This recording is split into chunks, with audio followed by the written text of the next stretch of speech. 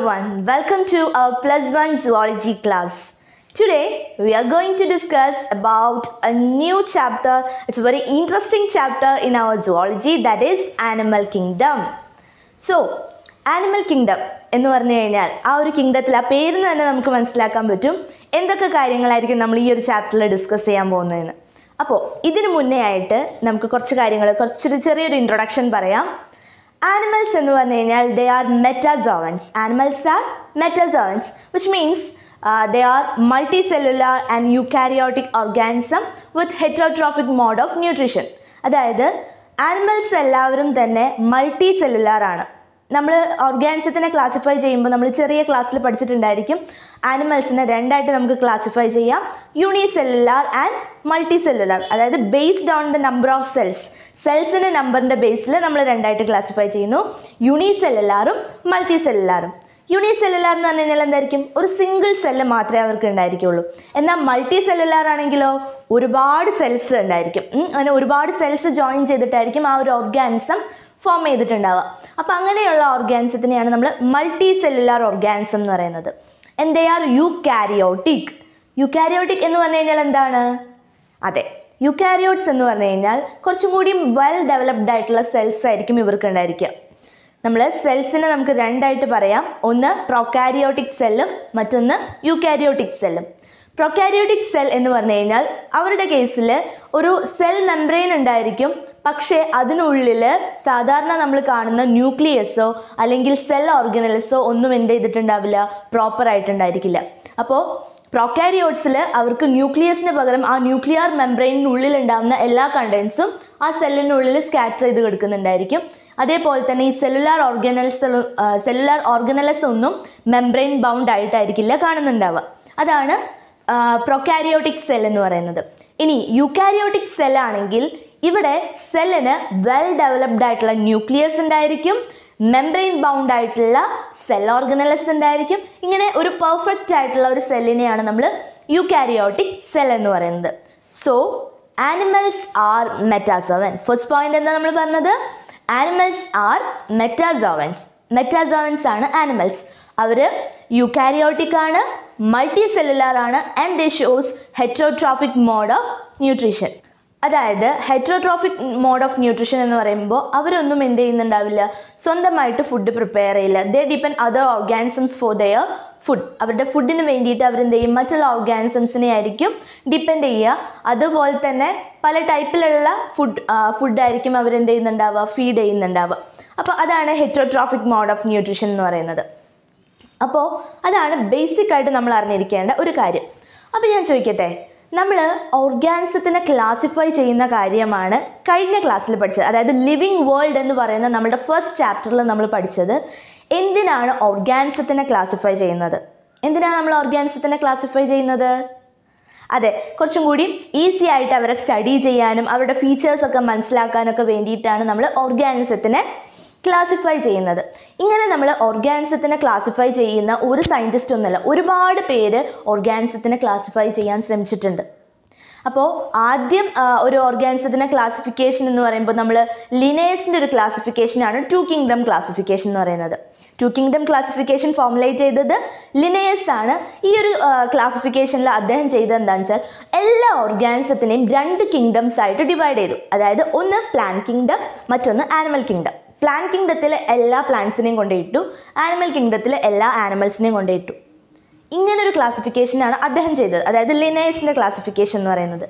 ഇനി മറ്റൊരു ക്ലാസിഫിക്കേഷൻ, അതിൽ കുറേ പോരായ്മകൾ വന്നതുകൊണ്ടാണ് മറ്റുള്ള സയൻറ്റിസ്റ്റ് ഇതിനെങ്ങനെ പരിഹരിക്കാം എന്നുള്ള രീതിയിൽ പുതിയൊരു ക്ലാസിഫിക്കേഷൻ കൊണ്ടുവന്നത്. അങ്ങനെ ഒരു ക്ലാസിഫിക്കേഷനാണ് 5 കിങ്ഡം ക്ലാസിഫിക്കേഷൻ എന്ന് പറയുന്നത്.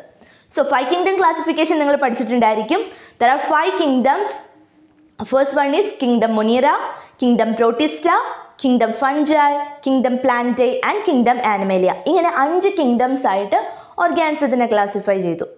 അപ്പോൾ കിങ്ഡം മൊനീറയിൽ അദ്ദേഹം എന്ത് ചെയ്തു, യൂണിസെല്ലുലാർ ആയിട്ടുള്ള പ്രൊകാരിയോട്ടിക് ഓർഗാനിസംസ് ആണ് കിങ്ഡം മൊനീറയിൽ വന്നത്. യൂണിസെല്ലുലാർ ആയിട്ടുള്ള യുക്കാരിയോട്ടിക് ഓർഗാനിസംസ് ആണ് കിങ്ഡം പ്രോട്ടിസ്റ്റയിൽ വന്നത്.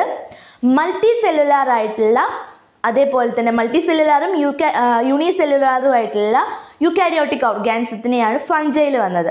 ഇനി പ്ലാന്റ്സിലാണെങ്കിലോ കിങ്ഡം പ്ലാന്റയിലാണെങ്കിലോ എല്ലാ പ്ലാന്റ്സിനും അവരൊക്കെ യൂക്കാരിയോട്ടിക് ആണ്, മൾട്ടി സെല്ലുലാർ ആണ്. പ്ലാന്റ്സ് ഒക്കെ യൂക്കാരിയോട്ടിക് ആണ്, മൾട്ടി സെല്ലുലാർ ആണ്. അപ്പോൾ അതിനെയാണ് നമ്മൾ കിങ്ഡം പ്ലാന്റയിൽ കൊണ്ടുപോയി പ്ലേസ് ചെയ്തത്.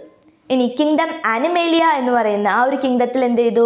എല്ലാ ആനിമൽസിനെയും കിങ്ഡം ആനിമേലിയ എന്ന് പറയുന്ന ആ ഒരു കിങ്ഡത്തിൽ പ്ലേസ് ചെയ്തു. ഇനി ഇത് കൂടാതെ 6 കിങ്ഡം ക്ലാസിഫിക്കേഷനും ഉണ്ടായിട്ടുണ്ട്. അതായത് ഓർഗാനിസത്തിനെ എങ്ങനെയൊക്കെ നമുക്ക് ഈസി ആയിട്ട് ക്ലാസിഫൈ ചെയ്യാം, ഏതൊക്കെ രീതിയിൽ നമുക്കതിനെ ക്ലാസിഫൈ ചെയ്യാം, എങ്ങനെ അതിൻ്റെ സ്റ്റഡീസ് ഈസി ആക്കാം എന്നുള്ള രീതിയിൽ ഇപ്പോഴും എന്ത് ചെയ്യുകയാണ്? സ്റ്റഡീസ് നടത്തിക്കൊണ്ടിരിക്കുകയാണ്. സോ അതിൻ്റെ ബേസിലാണ് ഈ ക്ലാസിഫിക്കേഷനൊക്കെ തന്നെ. അപ്പോൾ അതുകൊണ്ട് തന്നെ ഈ ഓർഗാനിസത്തിനെ ക്ലാസിഫിക്കേഷൻ, അതായത് 6 കിങ്ഡം ക്ലാസിഫിക്കേഷൻ നടത്തിയത് കാൾവോസ് ആണ്. കാൾവോസ് ആണ് 6 കിങ്ഡം ക്ലാസിഫിക്കേഷൻ കൊണ്ടുവന്നത്. അപ്പോൾ ഇവിടെ എന്ന് പറയുമ്പോൾ 6 കിങ്ഡംസ് ആയിട്ടാണ്, 6 കിങ്ഡംസ് ആയിട്ടാണ് എന്ത് ചെയ്യുന്നത്? ഓർഗാനിസത്തിനെ ക്ലാസിഫൈ ചെയ്യുന്നത്. ഇത് ഞാൻ ചെറിയൊരു ഇൻട്രൊഡക്ഷൻ ആയിട്ട് നിങ്ങൾക്ക് പറഞ്ഞു തന്നെന്ന് മാത്രം. അതിലെ ഏറ്റവും ലാസ്റ്റ് കിങ്ഡമാണ് ഇപ്പോൾ ഇത് നമ്മുടെ 5 കിങ്ഡം ക്ലാസിഫിക്കേഷനിലെ ലാസ്റ്റ് കിങ്ഡമാണ് കിങ്ഡം ആനിമേലിയ എന്ന് പറയുന്നത്. ഈ കിങ്ഡം ആനിമേലിയയിലാണ് നമ്മളുടെ ഫുൾ ആനിമൽസിനെയും എന്ത് ചെയ്യുന്നത്? പ്ലേസ് ചെയ്യുന്നത്. ഇനി നമുക്ക് നമ്മളുടെ ഈ ചാപ്റ്ററിലേക്ക് കറക്റ്റായിട്ട് വരാം. അപ്പോൾ ഈ ചാപ്റ്ററിൽ ആദ്യം നമ്മൾ പറയുന്നത് എന്താണ് ആനിമൽസ് എന്നാണ്. ആനിമൽസ് ആർ, നേരത്തെ പറഞ്ഞതുപോലെ തന്നെ animals are eukaryotic multi cellular organisms. മെറ്റാസോവൻസ് ആണ്, ആനിമൽസ് മെറ്റാസോവൻസ് ആണ്, which means they are multi cellular organisms, they are eukaryotic and they shows heterotrophic mode of nutrition. അല്ലേ? ഇത് ക്ലിയർ ആയി കാണുമെന്ന് വിശ്വസിക്കുന്നു. ഇനി അടുത്തത് നമ്മൾ ഈ ഓർഗാനിസത്തിനെയൊക്കെ എന്തിൻ്റെ ബേസിലാണ് ക്ലാസിഫൈ ചെയ്യുന്നതെന്നാണ് പറയാൻ പോകുന്നത്. So that is basis of classification. So simply we can say that animals are multicellular heterotrophic organism without cell wall and chlorophyll. Without cell wall and chlorophyll. ഇത് പറയാൻ കാരണം എന്താണെന്ന് വെച്ചാൽ സെൽ വോളും ക്ലോറോഫിലും ആരുടെ ഫീച്ചറാണ്? പ്ലാന്റ്സിൻ്റെ ഫീച്ചറാണ്. പ്ലാന്റ്സിനാണ് എന്തുണ്ടാവാറ്? സെൽ വോൾ കാണുക, അതേപോലെ തന്നെ ക്ലോറോഫിൽ ഉണ്ടാവുക, അല്ലേ? So we can say that animals are multicellular eukaryotic organisms with heterotrophic mode of nutrition and they lack cell wall and chlorophyll. Animal kingdom എന്ന് പറയുന്ന നമ്മളുടെ ഈ ഒരു ചാപ്റ്ററിൽ നമ്മൾ ആദ്യം പഠിക്കാൻ പോകുന്നത് ഓർഗാനിസത്തിനെ എന്തിൻ്റെ ബേസിലാണ് classify ചെയ്തതെന്നുള്ളതാണ്. So basis of classification ആണ്, അതായത് ഓർഗാനിസം നമ്മൾ പറയുന്നില്ല, ഈ ആനിമൽസിനെ, ആനിമൽസ് ആയിക്കോട്ടെ ബാക്കി ഏത് ഓർഗാനിസംസ് ആയിക്കോട്ടെ എന്തിനെങ്കിലും ഒരു അടിസ്ഥാനത്തിലായിരിക്കുമല്ലോ എന്തെങ്കിലും ക്ലാസിഫൈ ചെയ്യുന്നുണ്ടാവുക. അപ്പോൾ ഇവിടെ നമ്മൾ ഫസ്റ്റ് ബേസിസ് ഓഫ് ക്ലാസിഫിക്കേഷൻ ആണ് ആദ്യം പഠിക്കുക. അതിനുശേഷം നമ്മൾ പഠിക്കാൻ പോകുന്നത് ഈ ആനിമൽ കിങ്ഡത്തിൽ വരുന്ന ഫൈലംസിനെ കുറിച്ചിട്ടാണ്. 11 ഫൈലംസ് ആണ് ആനിമൽ കിങ്ഡം എന്ന് പറയുന്ന ആ ഒരു കിങ്ഡത്തിലുള്ളത്. ആനിമൽ കിങ്ഡത്തിൽ 11 ഫൈലംസ് ഉണ്ട്. ഈ ഫൈലംസ് ഏതൊക്കെയാണെന്ന് നമുക്ക് ആദ്യം പറയാം. ഫസ്റ്റ് വൺ, അതായത് ഈ ആനിമൽ കിങ്ഡത്തിൽ 11 ഫൈലംസ് ആയിട്ട് നമ്മൾ ഡിവൈഡ് ചെയ്തിട്ടുണ്ടെന്ന് പറഞ്ഞു. ഈ 11 ഫൈലംസ് അവർ അറേഞ്ച് ചെയ്തിട്ടുള്ള എങ്ങനെയാണെന്ന് വെച്ചാൽ അവരുടെ കോംപ്ലക്സിറ്റീസ് ബേസിലായിരിക്കും. അതായത് ഏറ്റവും നമ്മൾ ആദ്യം പറയുന്ന ആ ഒരു ഫൈലത്തിന് വളരെ കോംപ്ലക്സിറ്റീസ് വളരെ കുറഞ്ഞൊരു ഫൈലമായിരിക്കും ആദ്യം നമ്മൾ പറയുന്നത്. ലാസ്റ്റിലേക്ക് പോകും തോറും ഇവരെന്തായിരിക്കും? കോംപ്ലക്സ് ആയിക്കൊണ്ടേയിരിക്കും. അതായത് അതിൻ്റെ ഫീച്ചേഴ്സ് ആയിക്കോട്ടെ ബാക്കി ഏത് രീതിയിലായിക്കോട്ടെ കോംപ്ലക്സിറ്റീസ് കൂടി കൂടി കൂടി വന്നുകൊണ്ടിരിക്കും. അപ്പോൾ നമ്മൾക്ക് ആനിമൽ കിങ്ഡത്തിലെ 11 ഫൈലംസ് ഏതൊക്കെയാണെന്ന് ആദ്യം പറയാം. സോ ആനിമൽ കിങ്ഡത്തിലെ ഫസ്റ്റ് ഫൈലം എന്ന് പറയുന്നത് phylum porifera. Second one is phylum cnidaria. Third one is phylum Ctenophora. Fourth one is phylum Platyhelminthes. Fifth one Aschelminthes. Sixth one Annelida. Seventh one Arthropoda. Eighth one phylum Mollusca. Ninth one phylum Hemichordata. Ninth one phylum Echinodermata. 10th one phylum Hemichordata. And the 11th one is phylum Chordata. ഇങ്ങനെയാണ് 11 phylums എന്ന് പറയുന്നത്. Animal കിങ്ഡത്തിലെ 11 phylums ആണ്. Phylum porifera, അതേപോലെ തന്നെ phylum cnidaria, Ctenophora, Platyhelminthes, ആഷൽമിന്തസ്, annelida, അതേപോലെ തന്നെ ആർത്രോപോഡ, മൊളുസ്ക, Echinodermata, Hemichordata and കോഡേറ്റ. ഇതിൽ നമ്മൾ ഏറ്റവും ഫസ്റ്റ് വൺ പോറിഫെറയിൽ നിന്ന് നമ്മൾ കോഡേറ്റയിലേക്ക് വരും തോറും ഇതിൻ്റെ കോംപ്ലക്സിറ്റീസ് എന്ത് ചെയ്യും? കൂടി വരും. അതായത് കോംപ്ലക്സിറ്റീസ് നമ്മൾ പറഞ്ഞു കഴിഞ്ഞാൽ ആ ഓർഗാനിസത്തിൻ്റെ സ്ട്രക്ചർ ആയിക്കോട്ടെ ഇൻറ്റേർണൽ ഫീച്ചേഴ്സ് ആയിക്കോട്ടെ ഏത് രീതിയിൽ നമ്മൾ നോക്കുകയാണെങ്കിലും ഇതിൻ്റെ കോംപ്ലക്സിറ്റീസ് എന്ത് ചെയ്ത് കാണാം? ഇൻക്രീസ് ചെയ്ത് വരുന്നത് നമുക്ക് കാണാൻ സാധിക്കും. അപ്പോൾ നമ്മൾ ആദ്യം പറയാൻ പോകുന്നത് എന്താണ്? Basis of classification. എന്തിൻ്റെയൊക്കെ ബേസിസിലാണ് ഈ ഓർഗാനിസത്തിനെ ക്ലാസിഫൈ ചെയ്തിട്ടുള്ളതെന്നാണ് നമ്മൾ ആദ്യം പറയാൻ പോകുന്നത്. First one, level of organisation. Second one is the body symmetry. Third one, embryonic layer. Fourth one, based on the presence of coelom. Fifth one, the presence of segmentation or metamerism. And the sixth one is notochord, presence of notochord. അപ്പോൾ ഇതിൻ്റെയൊക്കെ ബേസിസിലാണ് നമ്മൾ എന്ത് ചെയ്യുന്നത്? ഓർഗാനിസത്തിനെ classify ചെയ്യുന്നത്. അപ്പോൾ ആദ്യം level of organisation, രണ്ടാമത് അതിൻ്റെ സിമെട്രി, മൂന്നാമത് എംബ്രിയോണിക് ലെയറിൻ്റെ ബേസിൽ, നാലാമത് സീലത്തിൻ്റെ ബേസിൽ, അഞ്ച് അതിൽ സെഗ്മെൻറ്റ്സ് ഉണ്ടോ, സെഗ്മെൻറ്റഡ് ആണോ, ആ സെഗ്മെൻറ്റേഷനെയാണ് നമ്മൾ മെറ്റാമറിസം എന്ന് പറയുന്നത്, മെറ്റാമറിക് സെഗ്മെൻറ്റേഷൻ. അതേപോലെ തന്നെ അവരുടെ നോട്ടോകോഡ് പ്രസൻ്റ് ആണോ അല്ലെങ്കിൽ ആബ്സെൻ്റ് ആണോ എന്നുള്ളതിൻ്റെ ബേസിസിലൊക്കെയാണ് നമ്മൾ ഓർഗാനിസത്തിനെ ക്ലാസിഫൈ ചെയ്യുന്നത്. So first basis of classification is level of organisation. Level of organisation എന്ന് പറയുമ്പോൾ സെൽസിൻ്റെ അറേഞ്ച്മെൻറ്റിൻ്റെ ബേസിൽ, അതായത് നമ്മൾ പറഞ്ഞു ആനിമൽസ് എന്ന് പറയുന്നത് മൾട്ടി സെല്ലുലാർ ആണെന്ന് പറഞ്ഞു. മൾട്ടി സെല്ലുലാർ ആണെന്ന് മാത്രമേ പറഞ്ഞുള്ളൂ.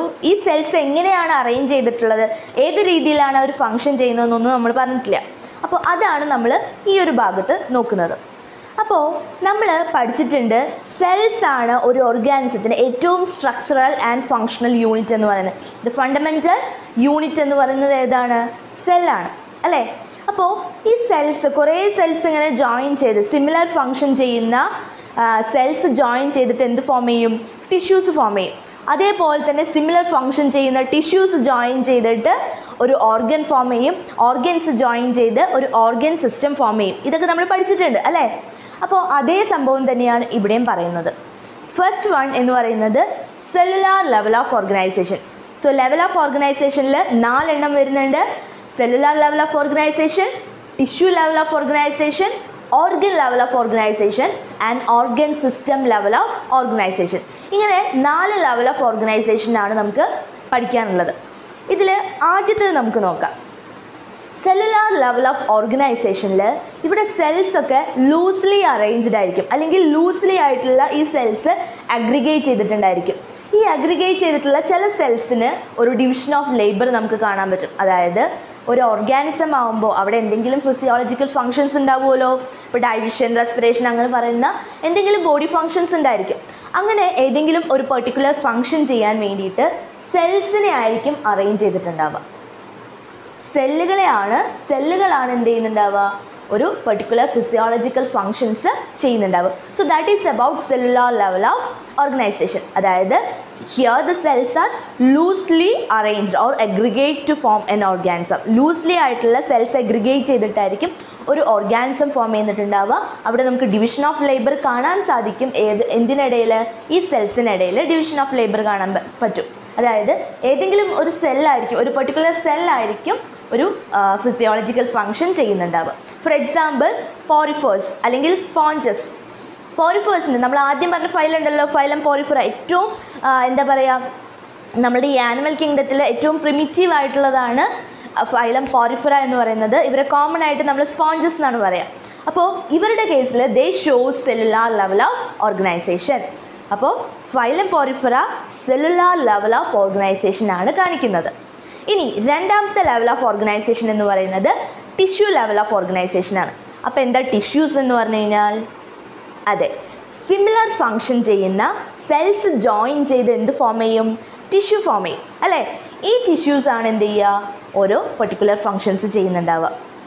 So the cells join to form tissues and these tissues perform certain physiological function. അപ്പോൾ അങ്ങനെയുള്ള ഓർഗാനിസംസിനെയാണ് നമ്മൾ എന്തെന്ന് പറയുക? ടിഷ്യൂ. അങ്ങനെയുള്ള ഓർഗാനിസംസിൽ അവരുടെ ഓർഗനൈസേഷനെ നമ്മൾ എന്ത് പറയും? ടിഷ്യൂ ലെവൽ ഓഫ് ഓർഗനൈസേഷൻ എന്ന് പറയും. ഫോർ എക്സാമ്പിൾ പറയുകയാണെങ്കിൽ ഫൈലം നിഡേറിയ, അതേപോലെ തന്നെ ഫൈലം ടീനോഫോറ. ഈ 2 ഫൈലംസും ടിഷ്യൂ ലെവൽ ഓഫ് ഓർഗനൈസേഷനാണ് കാണിക്കുന്നത്. മൂന്നാമത്തെ ലെവൽ ഓഫ് ഓർഗനൈസേഷൻ എന്ന് പറയുന്നത് ഏതാണ്? Organ level of organisation. അതായത് സിമിലർ ഫങ്ഷൻ ചെയ്യുന്ന, കുറേ സിമിലർ ഫങ്ഷൻ ചെയ്യുന്ന ടിഷ്യൂസ് എന്ത് ചെയ്യും? ജോയിൻ ചെയ്തിട്ട് ഒരു പെർട്ടിക്കുലർ ഓർഗൻ ഫോം ചെയ്യും. ആ പെർട്ടിക്കുലർ ഓർഗൻ ആയിരിക്കും അവരുടെ ബോഡിയിലുള്ള ആ ഒരു പെർട്ടിക്കുലർ ഫിസിയോളജിക്കൽ ഫങ്ഷൻ ചെയ്യുന്നുണ്ടാവുക. അപ്പോൾ ഓർഗൻസ് ആയിരിക്കും ഫങ്ഷൻ, എന്തെങ്കിലും പെർട്ടിക്കുലർ ഫങ്ഷൻസ് ചെയ്യുന്നുണ്ടാവുക. അപ്പോൾ അങ്ങനെയുള്ള ഓർഗൻസ് അല്ലെങ്കിൽ അങ്ങനെയുള്ള ഒരു അറേഞ്ച്മെൻറ്റിനെയാണ് നമ്മൾ ഓർഗൻ ലെവൽ ഓഫ് ഓർഗനൈസേഷൻ എന്ന് പറയുന്നത്. അപ്പോൾ ഈ ഓർഗൻ ലെവൽ ഓഫ് ഓർഗനൈസേഷൻ കാണിക്കുന്ന ഫൈലമാണ് ഫൈലം പ്ലാറ്റിഹെൽമിന്തസ്. അപ്പോൾ ഫൈലം പ്ലാറ്റിഹെൽമിന്തസ് ഏത് ലെവൽ ഓഫ് ഓർഗനൈസേഷനാണ് കാണിക്കുന്നത്? Organ level of organisation. ഇനി ലാസ്റ്റ് ലെവൽ ഓഫ് ഓർഗനൈസേഷൻ ഏതാ നമ്മൾ പറഞ്ഞത്? Organ system level of organisation. അതായത് സിമിലർ ഫങ്ഷൻ ചെയ്യാൻ വേണ്ടിയിട്ട് കുറേ ഓർഗൻസ് എന്ത് ചെയ്യും? ആ ഒരു ഫങ്ഷൻ ചെയ്യാൻ വേണ്ടിയിട്ട് റെഡിയാവും. ഫോർ എക്സാമ്പിൾ ഇപ്പോൾ നമ്മളുടെ കേസിൽ നോക്കുകയാണെങ്കിൽ ഡൈജഷൻ എന്ന് പറയുന്നത് ഒരു ഫിസിയോളജിക്കൽ ഫങ്ഷനാണ്. ഈ ഒരു ഫങ്ഷൻ ചെയ്യാൻ വേണ്ടിയിട്ട് എത്ര ഓർഗൻസ് നമ്മുടെ ബോഡിയിലുണ്ട്? ആദ്യം നമുക്ക് ഫുഡ് കഴിക്കാൻ വേണ്ടിയിട്ട് മൗത്ത് ഉണ്ട്, ആ ഫുഡ് പാസ് ചെയ്യാൻ വേണ്ടിയിട്ട് നമുക്ക് ഈസോഫേഗസ് ഉണ്ട്, അതിനെ സ്റ്റോർ ചെയ്യാൻ വേണ്ടിയിട്ട് സ്റ്റൊമക്ക് ഉണ്ട്, അതേപോലെ തന്നെ അതിന് അടുത്ത് പാസ് ചെയ്യാൻ വേണ്ടിയിട്ട് സ്മോൾ ഇൻറ്റസ്റ്റൈനും ലാർജ് ഇൻറ്റസ്റ്റൈനും ഉണ്ട്. ഇങ്ങനെ ഇത്രയും ഓർഗൻസ് കമ്പൈൻ ചെയ്തിട്ടാണ് ആ ഒരു സിംഗിൾ ഫങ്ഷൻ, അതായത് ഡൈജഷൻ എന്ന് പറയുന്ന ആ ഒരു ഫിസിയോളജിക്കൽ ഫങ്ഷൻ ചെയ്യുന്നത് അല്ലേ.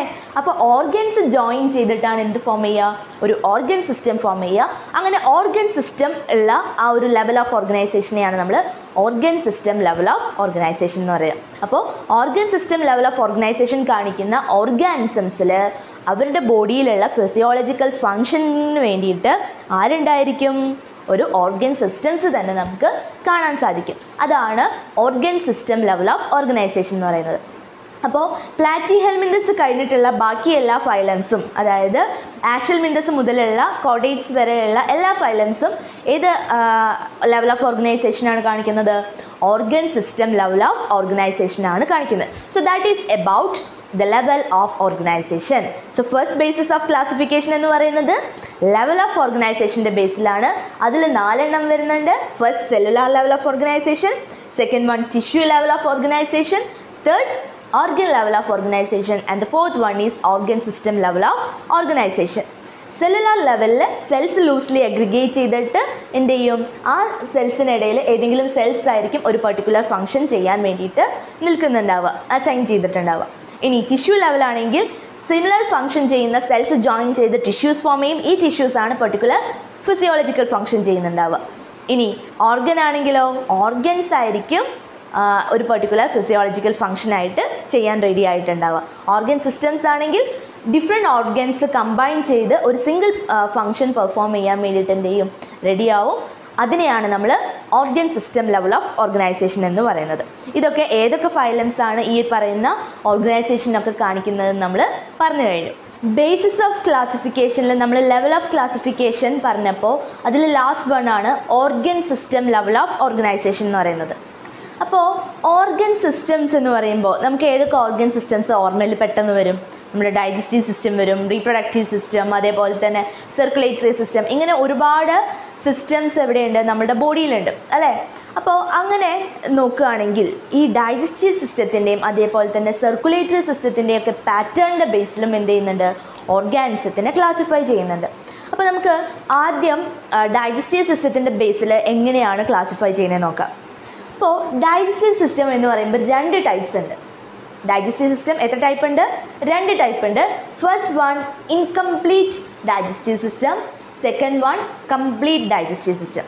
അതായത് ഡൈജസ്റ്റീവ് സിസ്റ്റത്തിന് 2ആയിട്ട് നമുക്ക് ഡിവൈഡ് ചെയ്യാം, ഇൻകംപ്ലീറ്റും അതേപോലെ തന്നെ കംപ്ലീറ്റും. ഇൻകംപ്ലീറ്റ് ഡൈജസ്റ്റീവ് സിസ്റ്റം എന്ന് പറയുമ്പോൾ that consist of A single opening. Incomplete digestive system consists of a single opening, and this opening act as both mouth and anus. This opening act as both mouth and anus. അതായത് incomplete ആയിട്ടുള്ള digestive സിസ്റ്റമാണ്, incomplete digestive system ഉള്ള ഒരു organism ആണെങ്കിൽ അവർക്ക് ഒരു single ഓപ്പണിങ്ങേ ഉണ്ടായിരിക്കുള്ളൂ. ആ single ഓപ്പണിങ്ങിലൂടെയാണ് അവരെന്ത് ചെയ്യുന്നത്? ഫുഡ് ഇൻടേക്ക് ചെയ്യുന്നതും അതേപോലെ തന്നെ ഡൈജസ്റ്റീവ് വേസ്റ്റ് റിമൂവ് ചെയ്യുന്നതും. അപ്പോൾ that single opening act as both mouth and Anas. Clear? ഇനി കംപ്ലീറ്റ് ഡൈജസ്റ്റീവ് സിസ്റ്റം ആണെങ്കിൽ that consist of 2 pores or 2 opening. 2 opening ഉണ്ടായിരിക്കും. ഒന്ന് മൗത്തും മറ്റൊന്ന് എന്തായിരിക്കും? ആനസും ആയിരിക്കും. So in complete digestive system that consists of 2 opening which act as one act as mouth and another one act as a anus. അല്ലേ? മൗത്തിലൂടെ food intake ചെയ്യുകയും അതേപോലെ തന്നെ ആനസിലൂടെ digestive waste എന്ത് ചെയ്യും, റിമൂവ് ചെയ്യുകയും ചെയ്യും. അതാണ് നമ്മൾ ഡൈജസ്റ്റീവ് സിസ്റ്റത്തിൻ്റെ പാറ്റേണിൻ്റെ ബേസിൽ രണ്ടായിട്ട് ക്ലാസിഫൈ ചെയ്തിട്ടുണ്ടെന്ന് പറയുന്നത്. അതേപോലെ തന്നെ മറ്റൊന്നാണ് സർക്കുലേറ്ററി സിസ്റ്റം. സർക്കുലേറ്ററി സിസ്റ്റം ഇതേപോലെ തന്നെ രണ്ടെണ്ണം ഉണ്ട്. ഒന്ന് ഓപ്പൺ സർക്കുലേറ്ററി സിസ്റ്റം, മറ്റൊന്ന് closed circulatory system. Open circulatory system ഒക്കെ നമുക്ക് കാണാൻ പറ്റുന്നത് കുറച്ചും കൂടിയും ലോവർ ലെവലായിട്ടുള്ള ഓർഗാനിസംസിലാണ് നമുക്ക് ഓപ്പൺ സർക്കുലേറ്ററി സിസ്റ്റം കാണാൻ സാധിക്കുന്നത്. ഹയർ ലെവലായിട്ടുള്ള ഓർഗാനിസംസ് ആണെങ്കിൽ അവിടെ നമുക്ക് എന്ത് കാണാൻ പറ്റും, ക്ലോസ്ഡ് സർക്കുലേറ്ററി സിസ്റ്റം ആയിരിക്കും കാണാൻ പറ്റുക.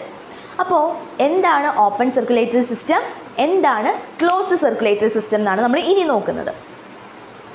ഓപ്പൺ സർക്കുലേറ്ററി സിസ്റ്റം ആണെങ്കിൽ സർക്കുലേറ്ററി സിസ്റ്റത്തിൽ നമ്മൾ മെയിനായിട്ട് ബ്ലഡൊക്കെ അല്ലേ വരുന്നത്. ആ ബ്ലഡ് എന്ത് ചെയ്യും, നമ്മളുടെ ഓക്സിജനെയും അതേപോലെ തന്നെ ന്യൂട്രിയൻസിനെയും ഒക്കെ ബോഡി പാർട്സിലേക്ക് എന്ത് ചെയ്യും, എത്തിക്കാൻ വേണ്ടിയിട്ട് ഹെൽപ്പ് ചെയ്യും. അതല്ലേ സർക്കുലേറ്ററി സിസ്റ്റം എന്ന് പറയുമ്പോൾ. അപ്പോൾ ഓപ്പൺ സർക്കുലേറ്ററി സിസ്റ്റത്തിൽ നമ്മുടെ ഹാർട്ട് എന്ത് ചെയ്യും, നമ്മളുടെ അല്ല ആ ഓർഗാനിസത്തിൻ്റെ ഹാർട്ട് എന്ത് ചെയ്യും, ബ്ലഡ് പമ്പ് ചെയ്യും. ആ പമ്പ് ചെയ്യുന്ന ബ്ലഡ് പുറത്തേക്ക് പോയി അതിൽ സകലമാന ഓർഗൻസും ആ ബ്ലഡിലായിരിക്കും എന്ത് ചെയ്തിട്ടുണ്ടാവുക, ഡിപ്പ് ചെയ്ത് കിടക്കുന്നുണ്ടാവുക. മനസ്സിലായോ? അപ്പോൾ ഹാർട്ട് ബ്ലഡ് പമ്പ് ചെയ്യും. ആ പമ്പ് ചെയ്യുന്ന ബ്ലഡിൽ എന്ത് ചെയ്യും, എല്ലാ ഓർഗൻസും സെൽസും ഡിപ്പ് ചെയ്ത് കൊടുക്കും. അതാണ് ഓപ്പൺ സർക്കുലേറ്ററി സിസ്റ്റം എന്ന് പറയുന്നത്. ഇനി ക്ലോസ്ഡ് സർക്കുലേറ്ററി സിസ്റ്റം എന്ന് വിചാരിക്കാം. ക്ലോസ്ഡ് സർക്കുലേറ്ററി സിസ്റ്റത്തിൽ ഹാർട്ട് എന്ത് ചെയ്യും, ബ്ലഡ് പമ്പ് ചെയ്യും. ആ പമ്പ് ചെയ്യുന്ന ബ്ലഡ് എല്ലാം ഓരോ ബ്ലഡ് വെസൽസിലൂടെ അല്ലെങ്കിൽ ബ്ലഡ് കാപ്പിലറീസിലൂടെ ആയിരിക്കും ഓരോ ഓർഗൻസിലേക്കും ഓരോ ബോഡി പാർട്സിലേക്കും എത്തുന്നത്. ഇപ്പം നമ്മളുടെ കേസിൽ, അതായത് ഹ്യൂമൻസിൻ്റെ കേസിൽ, അതേപോലെ തന്നെ ഹയർ ലെവലായിട്ടുള്ള ഓർഗാനിസത്തിൻ്റെ കേസിൽ we can see numerous blood vessels, അല്ലേ? ഒരുപാട് ബ്ലഡ് വെസൽസ് ഉണ്ട്. ഈ ബ്ലഡ് വെസൽസിലൂടെയാണ് എന്ത് പോവുക, നമ്മുടെ ബ്ലഡ് ഓരോ ഓർഗൻസിലേക്കും സർക്കുലേറ്റ് ചെയ്യുക, അല്ലേ? അപ്പോൾ അങ്ങനെ ഒരു സർക്കുലേറ്ററി സിസ്റ്റത്തിനെയാണ് നമ്മൾ ക്ലോസ്ഡ് സർക്കുലേറ്ററി സിസ്റ്റം എന്ന് പറയുന്നത്.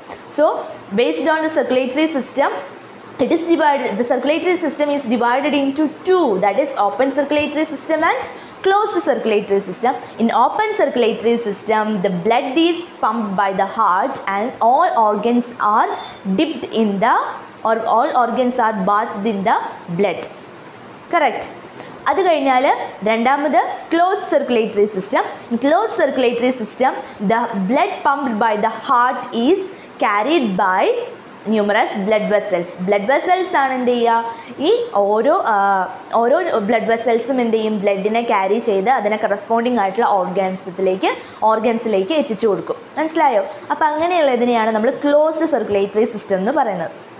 അപ്പോൾ ഹ്യൂമൻസിൻ്റെ കേസിൽ അല്ലെങ്കിൽ കോഡേറ്റ്സ്, ഹെമികോഡേറ്റ്സ്, കുറച്ചും കൂടി ഹയർ ലെവലായിട്ടുള്ള ഓർഗാനിസത്തിലൊക്കെ നമുക്ക് എന്ത് കാണാൻ പറ്റും, ക്ലോസ്ഡ് സർക്കുലേറ്ററി സിസ്റ്റമാണ് കാണാൻ സാധിക്കുക.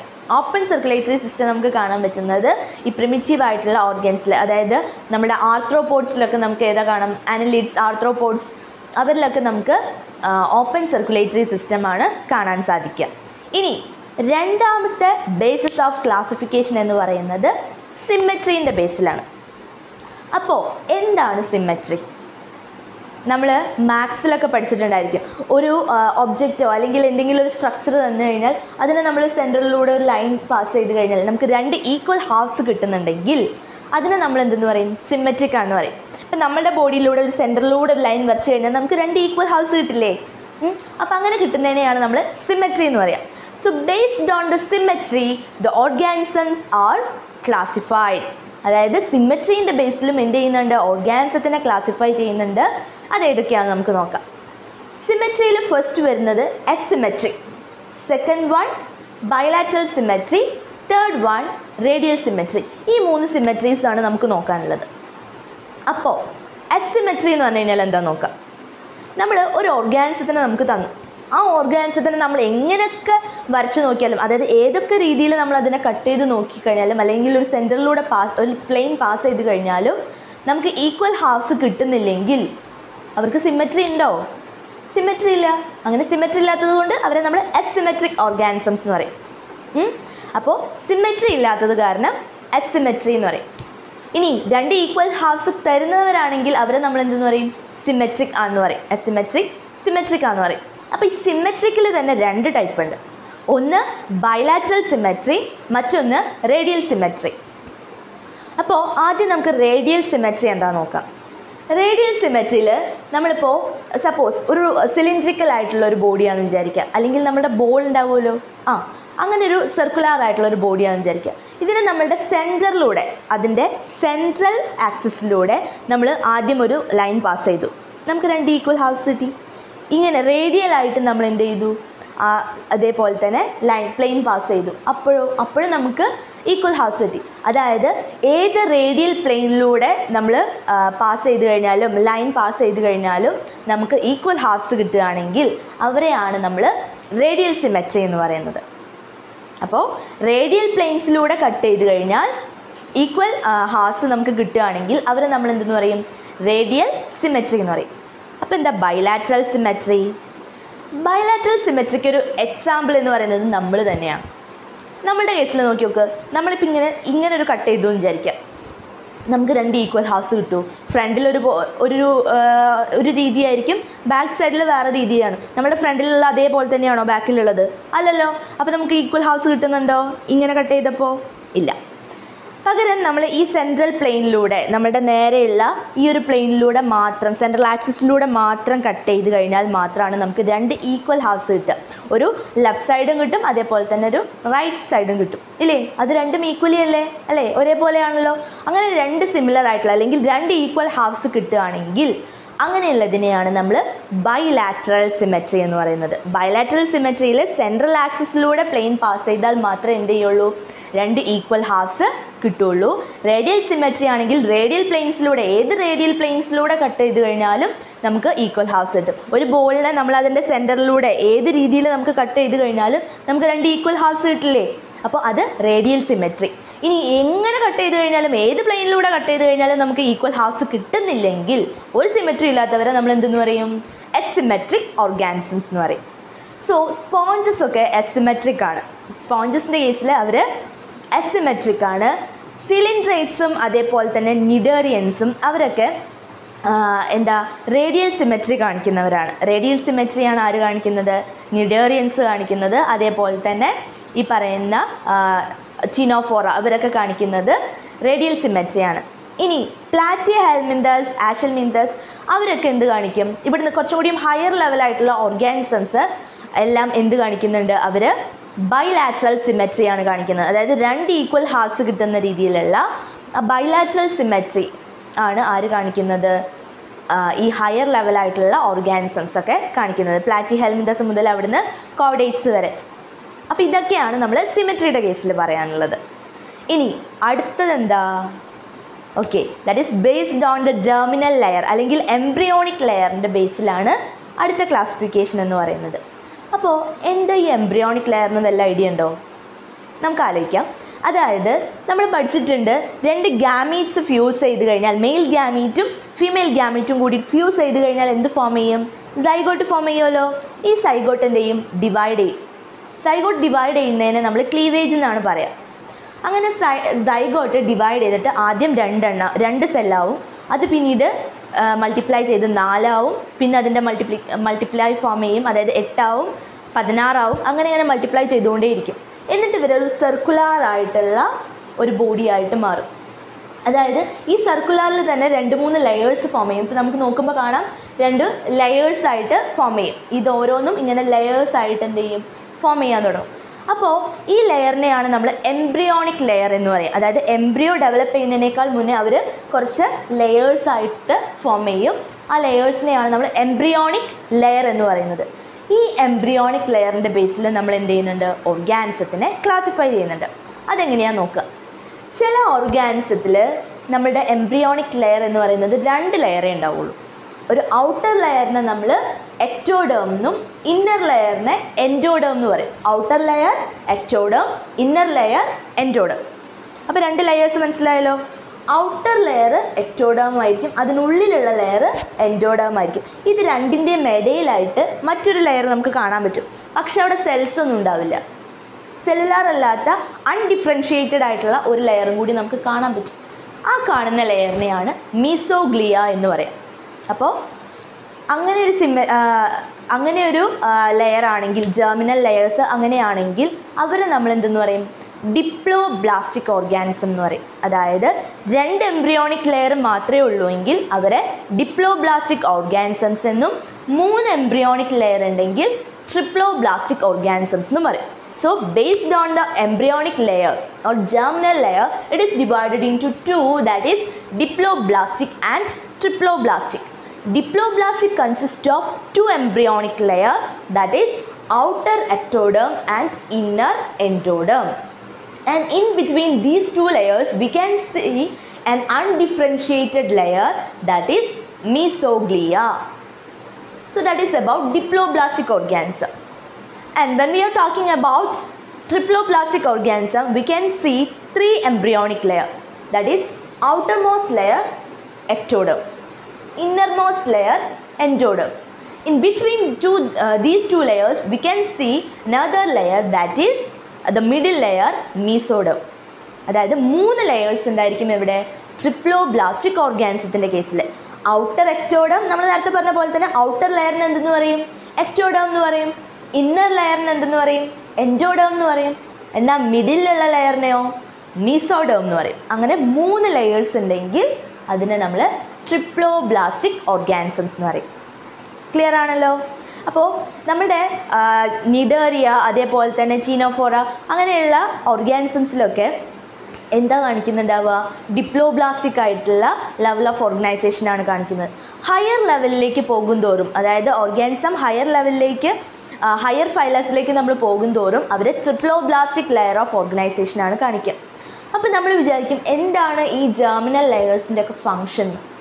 അതായത് ഈ ജെർമിനൽ ലെയേഴ്സിൽ നിന്നാണ് പിന്നീട് നമ്മളുടെ ബോഡിയിലേക്കുള്ള നമ്മുടെ ബോഡി ഓർഗൻസ് എല്ലാം തന്നെ ഡെവലപ്പ് ചെയ്യുന്നത്. അതായത് ഈ ജെർമിനൽ ലെയറിൽ ഒരു പെർട്ടിക്കുലർ സെൽസ് ഉണ്ട്. ആ സെൽസിനെയാണ് നമ്മൾ സ്റ്റെം സെൽസ് എന്ന് പറയാം. ജെർമിനൽ ലെയേഴ്സിൽ എന്തുണ്ട്? സ്റ്റെം സെൽസ് ഉണ്ട്. ഈ സ്റ്റെം സെൽസ് നിന്നാണ് നമ്മളുടെ ഓരോ ബോഡി പാർട്സും എന്ത് ചെയ്യുന്നത്?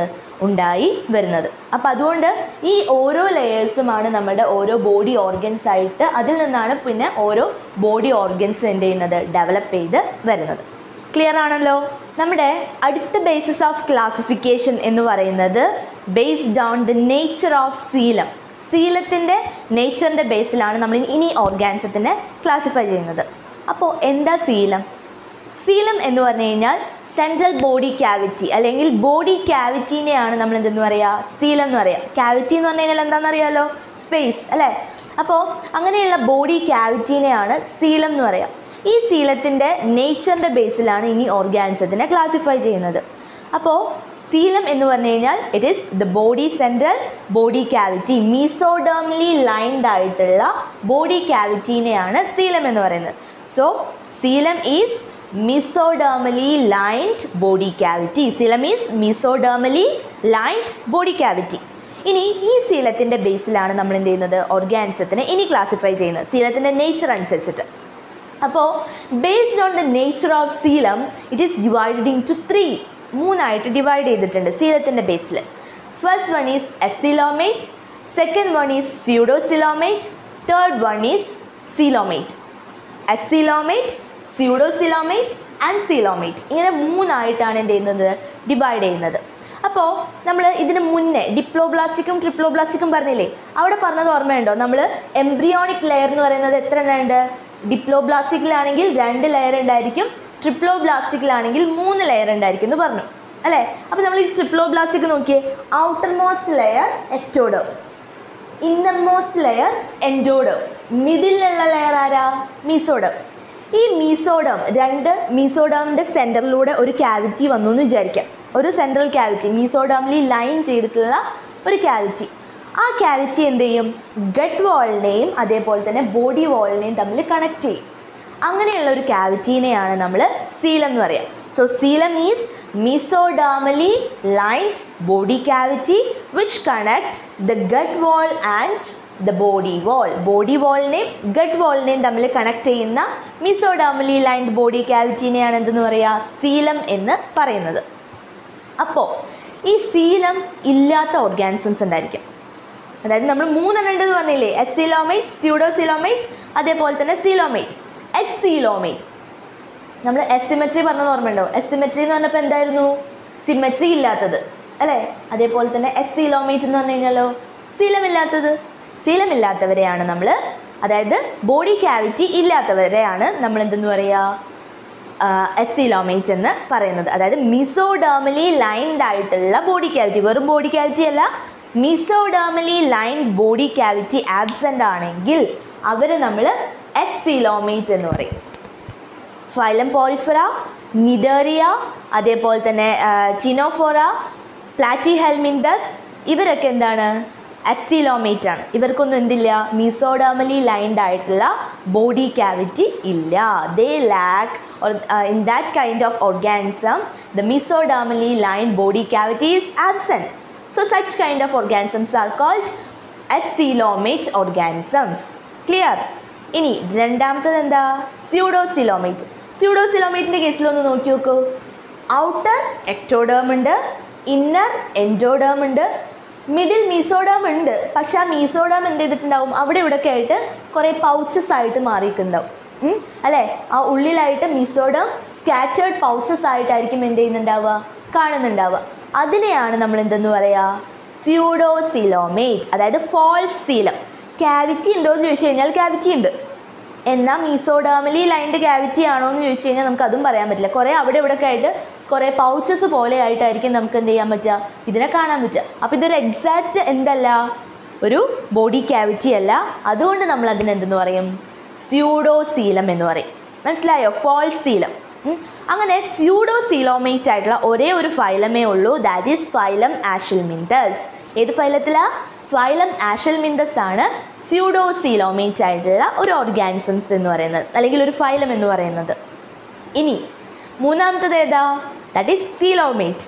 സീലോമേറ്റിൽ എന്തുണ്ടായിരിക്കും, സീലം പ്രസൻ്റ് ആയിരിക്കും. So those organisms which have coelom are called coelomates. Coelom present ആയിട്ടുള്ള ഓർഗാനിസംസിനെയാണ് നമ്മൾ സീലോമേറ്റ് എന്ന് പറയുക. അതായത് അവർക്ക് എന്തുണ്ടായിരിക്കും, മീസോഡേർമലി ലൈൻഡ് ആയിട്ടുള്ള ബോഡി ക്യാവിറ്റി പ്രസൻ്റ് ആയിരിക്കും, അതായത് സീലം പ്രസൻ്റ് ആയിരിക്കും. അപ്പോൾ അതുകൊണ്ട് നമ്മൾ അവരെന്തെന്ന് പറയും, സീലോമേറ്റ് എന്ന് പറയും. ആഷൽമിന്തസ് കഴിഞ്ഞാൽ, അതായത് അനലിഡ്സ് മുതൽ പിന്നെ അങ്ങോട്ട് കോഡേറ്റ്സ് വരെയുള്ള എല്ലാ ഫൈലംസിനും എന്തുണ്ട്, സീലം പ്രസൻ്റ് ആണ്.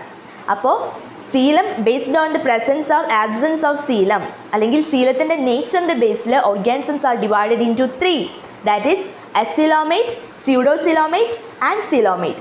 In the case of ascoelomate, coelom is absent, that is mesodermally lined body cavity is absent, so they are called ascoelomate. In the case of pseudocoelomate, they have body cavity but that is not lined by mesoderm, alle? And here we can say that the body cavity are in scattered pouches ആയിട്ടായിരിക്കും എന്ത് ചെയ്തിട്ടുണ്ടാവുക, arrange ചെയ്ത് കാണുന്നുണ്ടാവുക. So we can say that is സ്യൂഡോസീലം അല്ലേ? അങ്ങനെയുള്ളവരെയാണ് നമ്മൾ സ്യൂഡോസീലോമേറ്റ്സ് എന്ന് പറയുന്നത്. ഇനി ഒരു exact ആയിട്ടുള്ള ബോഡി ക്യാവിറ്റി, മീസോഡേർമലി ലൈൻഡ് ആയിട്ടുള്ള ബോഡി ക്യാവിറ്റി പ്രസൻ്റ് ആയിട്ടുള്ളവരെ നമ്മൾ എന്തെന്ന് പറയും, സീലോമേറ്റ് എന്ന് പറയും. അപ്പോൾ നിങ്ങൾക്ക് ചെറിയൊരു ഡൗട്ട് ഉണ്ടായിരിക്കും, എന്താ ഈ ക്യാവിറ്റി എന്ന് പറയുന്നത്? നിങ്ങളൊന്ന് ആലോചിച്ച് നോക്കിയേ, നമ്മളുടെ ഈ ബോഡിയുടെ ഉള്ളിൽ നമ്മുടെ ഇൻറ്റേർണൽ ഓർഗൻസ് ഒക്കെ കിടക്കുന്നുണ്ടല്ലോ. ഈ ഇൻറ്റേർണൽ ഓർഗൻസിൽ നമ്മുടെ ഡൈജസ്റ്റീവ് സിസ്റ്റം കണ്ടോ ഇല്ലേ? ആ ഡൈജസ്റ്റീവ് സിസ്റ്റം എന്ന് പറയുമ്പോൾ സ്റ്റാർട്ടിങ് ഫ്രം മൗത്ത്, പിന്നെ ഈസോഫാഗസ്, സ്റ്റൊമക്ക് അല്ലേ, അതാണ് നമ്മളുടെ ഡൈജസ്റ്റീവ് സിസ്റ്റം എന്ന് പറയുന്നത്. അതിനെ നമ്മൾ ഗട്ട് എന്നും കൂടെ പറയും. അതിനെന്തെന്നും കൂടെ പറയും, ഗട്ട്. അതാണ്. അപ്പോൾ അതിനൊരു വോൾ ഉണ്ടല്ലോ, ഗട്ട് വോൾ, ഒരു പൈപ്പ് പോലല്ലടാ. അപ്പോൾ ആ വാളിനെയാണ് നമ്മൾ ഗട്ട് വാൾ എന്ന് പറയുക. അതിൻ്റെ നടുവിലായിട്ടുള്ള ഒരു ഓപ്പണിംഗ് ഉണ്ടായിരിക്കും, അതിൽ കൂടിയാണ് നമ്മൾ കഴിക്കുന്ന ഫുഡൊക്കെ എന്ത് ചെയ്യുന്നത്, പോകുന്നത്. അതിനെയല്ല നമ്മൾ സീലം എന്ന് പറയുന്നത്. അപ്പോൾ ആ ഗട്ട് വാളിനെയും അതിൻ്റെ സൈഡിൽ, അതിൻ്റെ പുറത്തായിട്ട് നമ്മളുടെ ബോഡി വാളും ഉണ്ട്. ഇപ്പോൾ ഈ കാണുന്ന നമ്മളുടെ ഈ ബോഡി ഉണ്ടല്ലോ, ആ ബോഡി വാൾ. അപ്പോൾ ഈ നിങ്ങളൊന്ന് ആലോചിച്ച് നോക്കുക, നമ്മളുടെ ഈ ബോഡിയുടെ ഉള്ളിൽ നിന്ന് എല്ലാ ഓർഗൻസൊക്കെ എന്താ ചെയ്യുക, പുറത്തേക്ക് എടുത്ത് വെച്ച് കഴിഞ്ഞാൽ അതൊരു സിലിണ്ടറിക്കൽ ആയിട്ടുള്ളൊരു സാധനം പോലെ ഇരിക്കുന്നുണ്ടാവും. മനസ്സിലായോ? അപ്പോൾ ആ ഒരു ബോഡിയുടെ ആ വാളിനെയാണ് നമ്മൾ ബോഡി വാൾ എന്ന് പറയുക. അതിൻ്റെ ഉള്ളിൽ ഈ ഗട്ട് വരുമ്പോൾ ആ വാളിനെയാണ് ഗട്ട് വാൾ എന്ന് പറയുക. ഈ രണ്ട് വാൾ, ബോഡി വാളിൻ്റെയും അതേപോലെ തന്നെ അതിൻ്റെ ഉള്ളിലുള്ള ഗട്ട് വാളിൻ്റെയും, ഇതിനിടയിൽ കാണുന്ന ബോഡി വാളിൻ്റെയും അതേപോലെ തന്നെ ബോഡി വാളിൻ്റെയും ഗട്ട് വാളിൻ്റെയും ഇടയിൽ കാണുന്ന ഈ മീസോഡേർമലി ലൈൻഡ് ആയിട്ടുള്ള ക്യാവിറ്റീനെയാണ് എന്തെന്ന് പറയുക, ബോഡി ക്യാവിറ്റി അല്ലെങ്കിൽ സീലം എന്ന് പറയുന്നത്. ഇപ്പം മനസ്സിലായല്ലോ?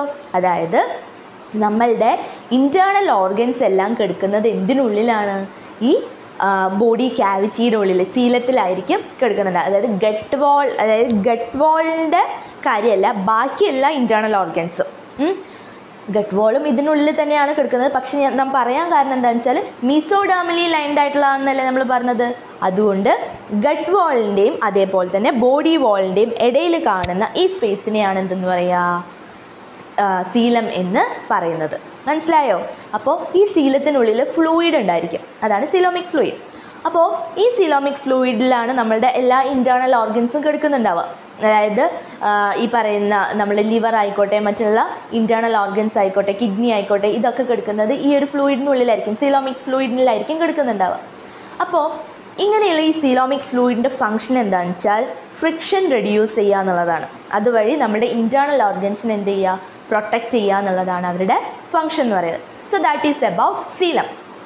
ക്ലിയർ ആണല്ലോ? സീലം എന്ന് പറഞ്ഞു കഴിഞ്ഞാൽ മീസോഡേർമലി lined body cavity is called coelom. Based on the nature of coelom, it's divided into three, that is acoelomate, pseudocoelomate and coelomate. In the case of acoelomate, coelom is absent. Pseudocoelomate, here the coelom is found as scattered pouches. And in the case of coelomate, we can see the real coelom, mesodermally lined body cavity. Okay, അപ്പോൾ ഈ പോറിഫോഴ്സ് ഒക്കെ ഉണ്ടല്ലോ, പോറിഫോഴ്സ് cnidarians, അവരിലൊക്കെ നമ്മൾ എന്ത് പറഞ്ഞു, ഈ coelom absent ആണെന്ന് പറഞ്ഞു. സ്യൂഡോസീലോമേറ്റ് എന്ന് പറയുന്നത് ഒരേ ഒരു ഫൈലമേ ഉള്ളൂ, ദാറ്റ് ഈസ് ഫൈലം ആഷിൽമിന്തസ്. പിന്നെയുള്ള ഹയർ ഫൈലംസിലൊക്കെ എന്തുണ്ട്, സീലം പ്രസൻ്റ് ആണ്. ഇപ്പം നമ്മൾ ഈ പറയുന്ന ഓരോ ഫീച്ചറും നമ്മളുടെ മൈൻഡിൽ എന്ത് ചെയ്യണം, ഫീഡ് ചെയ്ത് വെക്കണം. കാരണം ഇവിടുന്ന് കഴിഞ്ഞ് കഴിഞ്ഞാൽ നമ്മൾ ഓരോ ഫൈലത്തിനെ കുറിച്ചിട്ടും പറയും. അപ്പം നമ്മൾ ഇതേപോലെ സീലം അതേപോലെയുള്ള കാര്യങ്ങളൊക്കെ പറയുമ്പോൾ അതെന്താന്ന് നമ്മൾ ആലോചിച്ച് ബുദ്ധിമുട്ടുണ്ടെങ്കിൽ ഇപ്പോഴേ എന്താ കാര്യങ്ങൾ എന്നുള്ളത് നമ്മൾ എന്ത് ചെയ്യുക, മനസ്സിലാക്കി വെക്കുക. അപ്പോൾ അതാണ് നമ്മൾ സീലത്തിനെ കുറിച്ചിട്ട് പറഞ്ഞത്. ഇനി അടുത്ത ബേസിസ് ഓഫ് ക്ലാസിഫിക്കേഷൻ എന്ന് പറയുന്നത് based on the presence of body segments അല്ലെങ്കിൽ മെറ്റാമറിക് സെഗ്മെൻറ്റേഷൻ്റെ ബേസിലാണ് ഇനി ഓർഗാനിസത്തിനെ ക്ലാസിഫൈ ചെയ്യുന്നത്. അപ്പോൾ മെറ്റാമറിസം എന്ന് പറഞ്ഞു കഴിഞ്ഞാൽ അല്ലെങ്കിൽ മെറ്റാമറിക് സെഗ്മെൻറ്റ്സ് എന്ന് പറഞ്ഞു കഴിഞ്ഞാൽ in this kind of organism we can see the external or internal segmentation. അതായത് ഇൻറ്റേർണലിയും അതേപോലെ തന്നെ എക്സ്റ്റേണലിയും അവരുടെ ബോഡി എന്ത് ചെയ്തിട്ടുണ്ടാവും, സെഗ്മെൻറ്റ്സ് ആയിട്ട് ഡിവൈഡ് ചെയ്തിട്ടുണ്ടാവും. ഫോർ എക്സാമ്പിൾ പറയുകയാണെങ്കിൽ നമ്മുടെ എർത്ത് വേം ഉണ്ടല്ലോ, എർത്ത് വേമിൻ്റെ ബോഡി നിങ്ങൾ ശ്രദ്ധിച്ചിട്ടുണ്ടായിരിക്കും, കുറേ സെഗ്മെൻ്റ് ആയിട്ടായിരിക്കും അവരുടെ ബോഡി ഇരിക്കുന്നുണ്ടാവുക, കുറേ സെഗ്മെൻറ്റ്സ് ആയിട്ട് അല്ലേ, കുറേ കഷ്ണങ്ങൾ ഇങ്ങനെ ചേർത്ത് വെച്ച് കഴിഞ്ഞാൽ എങ്ങനെയാണ് ഉണ്ടാവുക, കുറേ സെഗ്മെൻറ്റുകളായിട്ടായിരിക്കും അവരുടെ ബോഡി അറേഞ്ച് ചെയ്തിട്ടുണ്ടാവുക. അപ്പോൾ അങ്ങനെയുള്ള ആ ബോഡി സെഗ്മെൻറ്റേഷനെയാണ് നമ്മൾ എന്തെന്ന് പറയുക, മെറ്റാമറിസം എന്ന് പറയുക അല്ലെങ്കിൽ മെറ്റാമറിക് സെഗ്മെൻറ്റേഷൻ എന്ന് പറയുന്നത്. ആ ഒരു പ്രോപ്പർട്ടീനെ നമ്മൾ മെറ്റാമറിസം എന്ന് പറയും. അപ്പോൾ മെറ്റാമറിസം എന്ന് പറഞ്ഞു കഴിഞ്ഞാൽ ഇങ്ങനെയുള്ള സെഗ്മെൻറ്റഡ് ആയിട്ടുള്ള ബോഡി ഉള്ളവരെയാണ് അല്ലെങ്കിൽ ആ ഒരു പ്രോപ്പർട്ടീനെയാണ് നമ്മൾ എന്തെന്ന് പറയുക, മെറ്റാമറിസം എന്ന് പറയുക. ആ ഓരോ സെഗ്മെൻറ്റ്സിനെയും അല്ലെങ്കിൽ സെഗ്മെൻറ്റഡ് ആയിട്ടുള്ളതിനെ നമ്മൾ എന്ത് പറയും, മെറ്റാമറിക് സെഗ്മെൻറ്റേഷൻ എന്ന് പറയും. അപ്പോൾ ഈ സെഗ്മെൻറ്റിൻ്റെ ബേസിലും മെറ്റാമറിക് സെഗ്മെൻറ്റ്സിൻ്റെ ബേസിലും ഓർഗാനിസത്തിന് എന്ത് ചെയ്യുന്നുണ്ട്, ക്ലാസിഫൈ ചെയ്യുന്നുണ്ട്. അപ്പോൾ അതും എന്താണ്, ബേസിസ് ഓഫ് ക്ലാസിഫിക്കേഷനിൽ ഒന്നാണ്. ഇനി ലാസ്റ്റ് ബേസിസ് എന്ന് പറയുന്നത് based on the presence of notochord. നോട്ടോകോഡിൻ്റെ പ്രസൻസിൻ്റെ അല്ലെങ്കിൽ അതിൻ്റെ ആബ്സെൻസിൻ്റെ ബേസിലാണ് ഇനി നമ്മൾ എന്ത് ചെയ്യുന്നത്, ഓർഗാനിസത്തിനെ ക്ലാസിഫൈ ചെയ്യുന്നത്. അതായത് നോട്ടോകോഡ് എന്ന് പറഞ്ഞു കഴിഞ്ഞാൽ നമ്മുടെ മീസോഡേം ഉണ്ടല്ലോ, മീസോഡേർമലി ഡിറൈവ്ഡ് റോഡ് ലൈക്ക് സ്ട്രക്ചർ, മീസോഡേമിൽ ഉണ്ടായിട്ടുള്ള റോഡ് ലൈക്ക് സ്ട്രക്ചറിനെ, റോഡ് പോലെയുള്ള ഒരു ദണ്ട് പോലെയുള്ള സ്ട്രക്ചറിനെയാണ് നമ്മൾ എന്തെന്ന് പറയുക, നോട്ടോകോഡ് എന്ന് പറയുക. Which is placed in the dorsal സൈഡിലായിരിക്കും ഈ നോട്ടോകോഡ് കാണുക. അപ്പോൾ ചില ഓർഗാനിസത്തിൽ നോട്ടോകോഡ് പ്രസൻ്റ് ആയിരിക്കും, ചിലതിൽ നോട്ടോകോഡ് ആബ്സെൻ്റ് ആയിരിക്കും. So based on the presence and absence of notochord, the organism is divided into two. Suppose if an organism have notochord, they are called chordates. Notochord present ആണെങ്കിൽ അവരെ നമ്മൾ എന്തെന്ന് പറയും, chordates എന്ന് പറയും. Notochord absent ആണെങ്കിൽ non chordates എന്ന് പറയും. അപ്പോൾ നോട്ടോകോഡ് പ്രസൻ്റ് ആണെങ്കിൽ chordatesഉം നോട്ടോകോഡ് ആബ്സെൻ്റ് ആയിട്ടുള്ള ഓർഗാനിസംസിനെ നോൺ chordates എന്ന് പറയും. Clear? അപ്പോൾ based on the presence and absence of notochord, the organism is divided into two, that is non-chordates and chordates. In the case of non-chordates, the notochord is absent, and in the case of chordates we can see the notochord present ആയതുകൊണ്ടാണ് അവരെ നമ്മൾ എന്തെന്ന് പറയുന്നത്, chordates എന്ന് പറയുന്നത്. അപ്പോൾ chordates എന്ന് പറയുന്നത് ലാസ്റ്റ് ഫൈലമാണ് ഫൈലം കോഡേറ്റ. ഈ കോഡേറ്റ എന്ന് പറയുന്ന ആ ഒരു ഫൈലത്തിലാണ് നമുക്ക് എന്ത് കാണാൻ പറ്റുക? അവർക്കെല്ലാവർക്കും ഈ നോട്ടോകോഡ് പ്രസൻ്റ് ആയിരിക്കും. അങ്ങനെ നോട്ടോകോഡ് ആബ്സെൻ്റ് ആയിട്ടുള്ള ബാക്കി എല്ലാ ഓർഗാനിസംസ് ഉണ്ടല്ലോ, അതായത് നമ്മുടെ ഫൈലം പോറിഫെറ, സിലിൻഡ്രേറ്റ, നിഡേറിയ, അതേപോലെ തന്നെ എക്കിനോഡർമേറ്റ, ഇവർക്കൊന്നും എന്തില്ല? നോട്ടോകോഡ് ഇല്ല. അപ്പോൾ അതുകൊണ്ട് അവരെന്ത് നമ്മൾ പറയും? നോൺ കോഡേറ്റ്സ് എന്ന് പറയും. അപ്പോൾ കോഡേറ്റ്സ് നോട്ടോകോഡ് പ്രസൻ്റ് ആയിട്ടുള്ളവരെയാണ് നമ്മൾ എന്തെന്ന് പറയുക? കോഡേറ്റ്സ് എന്നും, നോട്ടോകോഡ് ആബ്സെൻ്റ് ആയിട്ടുള്ളവരെ നമ്മൾ നോൺ കോഡേറ്റ്സ് എന്നും പറയും. അപ്പോൾ ഇത്രയും കാര്യങ്ങളാണ് നമ്മൾ ബേസിസ് ഓഫ് ക്ലാസിഫിക്കേഷനിൽ പറയാനുള്ളത്. സോ നമ്മൾ എന്തൊക്കെ പറഞ്ഞു? ആദ്യം ആനിമൽസ് എന്താണെന്ന് പറഞ്ഞു. ആനിമൽസ് ആർ മെറ്റസോവൻസ് അല്ലേ? മൾട്ടി സെല്ലുലാർ യൂക്കാരിയോട്ടിക് ഹെറ്ററോട്രോഫിക് ആയിട്ടുള്ള ഓർഗാനിസംസ് ആണ് ആര്? ആനിമൽസ് എന്ന് പറയുന്നത്. ഇവരെ നമ്മുടെ ആനിമൽ കിങ്ഡത്തിന് 11 ഫൈലംസ് ആയിട്ട് ഡിവൈഡ് ചെയ്തിട്ടുണ്ടെന്ന് പറഞ്ഞു. ഇവരെ ഡിവൈഡ് ചെയ്തിട്ടുള്ളത് ബേസിസ് ഓഫ് ക്ലാസിഫിക്കേഷൻ ആണ് നമ്മൾ ഈ ഒരു ഭാഗത്ത് ഡിസ്കസ് ചെയ്തത്. അപ്പോൾ ബേസിസ് ഓഫ് ക്ലാസിഫിക്കേഷനിൽ നമ്മൾ ആദ്യം പറഞ്ഞത് level of organisation. It is divided in to 4. That is cellular level of organisation, tissue level of organisation, അതേപോലെ തന്നെ organ level of organisation and organ system level of organisation. Cellular ലെവലിൽ cells ആയിരിക്കും ഓരോ particular function ചെയ്യുന്നുണ്ടാവുക. Tissue ലെവലാണെങ്കിൽ physiological function ചെയ്യാൻ വേണ്ടിയിട്ട് tissues ഉണ്ടായിരിക്കും. Organ ലെവലാണെങ്കിൽ അത് ചെയ്യുന്നത് ഓർഗൻസ് ആയിരിക്കും. ഓർഗൻ സിസ്റ്റം ലെവലാണെങ്കിൽ ഓർഗൻ സിസ്റ്റംസ് ആയിരിക്കും എന്ത് ചെയ്യുക? ഒരു പെർട്ടിക്കുലർ ബോഡി ഫംഗ്ഷൻ ചെയ്യാൻ വേണ്ടിയിട്ട് അസൈൻ ചെയ്തിട്ടുണ്ടാവുക. ഇനി അത് കഴിഞ്ഞാൽ പിന്നെ നമ്മൾ പറഞ്ഞത് ഈ ഓർഗൻ സിസ്റ്റം ലെവൽ ഓഫ് ഓർഗനൈസേഷനിൽ തന്നെ നമ്മൾ ഡൈജസ്റ്റീവ് സിസ്റ്റത്തിൻ്റെയും അതേപോലെ തന്നെ സർക്കുലേറ്ററി സിസ്റ്റത്തിൻ്റെയും ബേസിൽ ഓർഗാനിസത്തിനെ ക്ലാസിഫൈ ചെയ്തു. അതായത് ഡൈജസ്റ്റീവ് സിസ്റ്റത്തിൽ 2 എണ്ണം പറയുന്നുണ്ട്: complete digestive system and incomplete digestive system. In complete digestive system we can see 2 separate opening, that is mouth and anus.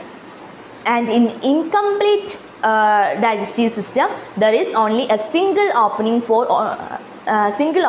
and that single opening act as both mouth and anus. ആ single opening ആണ് മൗത്തും ആനസ് ആയിട്ട് act ചെയ്യുന്നതെന്ന് പറഞ്ഞു. അത് കഴിഞ്ഞിട്ട് നമ്മൾ പറഞ്ഞു സിമെട്രീൻ്റെ ബേസിൽ, അതായത് 2 ഈക്വൽ ഹാഫ്സ് നമുക്ക് കിട്ടുന്നുണ്ടെങ്കിൽ അതിനെയാണ് നമ്മൾ സിമെട്രി എന്ന് പറയും. അപ്പോൾ സിമെട്രീൻ്റെ ബേസിൽ ഓർഗാനിസത്തിനെ ക്ലാസിഫൈ ചെയ്തു 3 ആയിട്ട്: അസിമെട്രിക്, അതേപോലെ തന്നെ റേഡിയൽ സിമെട്രി, ബൈലാറ്ററൽ സിമെട്രി. അതായത് സിമെട്രി ഇല്ലാത്തവരെ നമ്മൾ അസിമെട്രിക് എന്ന് പറയും, സിമെട്രി ഉള്ളവരെ നമ്മൾ സിമെട്രിക് എന്ന് പറയും. ആ സിമെട്രിക്കിൽ 2 എണ്ണം വരുന്നുണ്ട്: റേഡിയൽ സിമെട്രിയും അതേപോലെ തന്നെ ബൈലാറ്ററൽ സിമെട്രി. റേഡിയൽ സിമെട്രിയിലാണ് നമ്മൾ പറഞ്ഞത് ഏത് റേഡിയൽ പ്ലെയിനിലൂടെ നമ്മൾ പ്ലെയിൻ പാസ് ചെയ്ത് കഴിഞ്ഞാലും കട്ട് ചെയ്ത് കഴിഞ്ഞാലും നമുക്ക് ഈക്വൽ ഹാഫ്സ് കിട്ടുകയാണ്. അതായത് വെർട്ടിക്കലി നമ്മൾ ഏത് റേഡിയൽ പ്ലെയിനിലൂടെ നമ്മൾ കട്ട് ചെയ്ത് കഴിഞ്ഞാലും ഈക്വൽ ഹാഫ്സ് കിട്ടുകയാണെങ്കിൽ അതിനെ നമ്മൾ റേഡിയൽ സിമെട്രി എന്ന് പറയും. റേഡിയൽ സിമെട്രിയിൽ ഇപ്പോൾ പോറിഫേഴ്സ്, സിലിൻഡ്രേറ്റ്സ്, അതേപോലെ തന്നെ നിഡേറിയൻസ്, ചിനോഫോറ, പിന്നെ എക്കിനോഡർമേറ്റ, ഇവരുടെയൊക്കെ അഡൾട്ട്സ് അല്ലെങ്കിൽ ഇവരിലൊക്കെ തന്നെ നമുക്ക് എന്ത് കാണാൻ പറ്റും? റേഡിയൽ സിമെട്രിയാണ് കാണാൻ പറ്റുക. എക്കിനോഡർമേറ്റയിൽ ഒരു കാര്യം പറയാനുള്ളത്, എക്കിനോഡർമേറ്റയുടെ ലാർവ ബൈലാറ്ററൽ സിമെട്രി ആയിരിക്കും കാണിക്കുക, അഡൾട്ട് റേഡിയൽ സിമെട്രിയാണ് കാണിക്കുന്നത്. റേഡിയൽ സിമെട്രിയാണ് എക്കിനോഡർമേറ്റയുടെ അഡൾട്ട് കാണിക്കുക. അപ്പോൾ അതാണ് റേഡിയൽ സിമെട്രി. ഇനി ബൈലാറ്ററൽ സിമെട്രി എന്ന് പറഞ്ഞു കഴിഞ്ഞാൽ ലോങ്റ്റിറ്റ്യൂഡിനൽ പ്ലെയിനിലൂടെ, സെൻട്രൽ ആക്സിസിൽ ലോങ്റ്റിറ്റ്യൂഡിനൽ പ്ലെയിനിലൂടെ കട്ട് ചെയ്ത് കഴിഞ്ഞാൽ മാത്രമേ നമുക്ക് എന്ത് കിട്ടുള്ളൂ?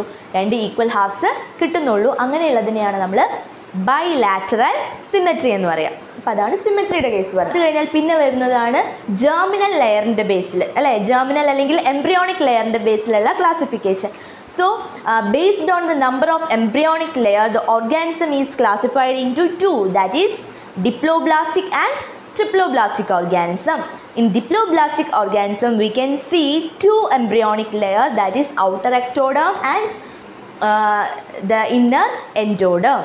And in between these 2 layers we can see a undifferentiated layer, that is a jelly-like layer, that is mesoglia. And in the case of triploblastic organism there are 3 layers, 3 embryonic layers: outer ectoderm, middle mesoderm and inner endoderm. ഇനി nature of coelom, സീലത്തിൻ്റെ നേച്ചറിൻ്റെ ബേസിലാണ് നമ്മൾ അടുത്തത് classify ചെയ്തത്. That is എസിലോമേറ്റ്, സ്യൂഡോസിലോമേറ്റ് and coelomate. അതെന്താണെന്ന് നമ്മൾ പറഞ്ഞു. പിന്നെ നമ്മൾ പറഞ്ഞു ബോഡി സെഗ്മെൻറ്റേഷൻ്റെ ബേസിൽ ഓർഗാനിസത്തിനെ എങ്ങനെയാണ് ക്ലാസിഫൈ ചെയ്യുക. ആ ബോഡി സെഗ്മെൻറ്റ്സിനെയാണ് നമ്മൾ മെറ്റാമറിക് റിങ്സ് അല്ലെങ്കിൽ മെറ്റാമിയേഴ്സ് എന്ന് പറയുന്നത്. ഓരോ സെഗ്മെൻറ്റ്സിനെ നമ്മൾ എന്തെന്ന് പറയും? മെറ്റാമിയർ എന്നാണ് പറയുക. അങ്ങനെ മെറ്റാമിയറിക് ആയിട്ടുള്ള ആ സെഗ്മെൻറ്റ്സിനെയാണ് നമ്മൾ മെറ്റാമറിക് സെഗ്മെൻറ്റേഷൻ എന്ന് പറയുന്നത് അല്ലെങ്കിൽ മെറ്റാമറിസം എന്ന് പറയുന്നത്. ഇനി അതിനുശേഷം നമ്മൾ നോട്ടോകോഡിൻ്റെ ബേസിലാണ് ഓർഗാനിസത്തിനെ പിന്നെ എന്ത് ചെയ്യുന്നത് ക്ലാസിഫൈ ചെയ്തത്. അതായത് രണ്ടെണ്ണമായിട്ട് പറഞ്ഞു. നോട്ടോകോഡ് പ്രസൻ്റ് ആണെങ്കിൽ അവരെ നമ്മൾ കോഡേറ്റ്സ് എന്നും നോട്ടോകോഡ് ആബ്സെൻ്റ് ആണെങ്കിൽ അവരെ നമ്മൾ നോൺ കോഡേറ്റ്സ് എന്നും പറയും. ആനിമൽ കിങ്ഡത്തിനെ നമുക്ക് ഒറ്റ നോട്ടത്തിൽ ഇപ്പോൾ നോക്കുകയാണെങ്കിൽ നമ്മൾ ഇപ്പോൾ തന്നിട്ടുള്ളത് നോക്കുക.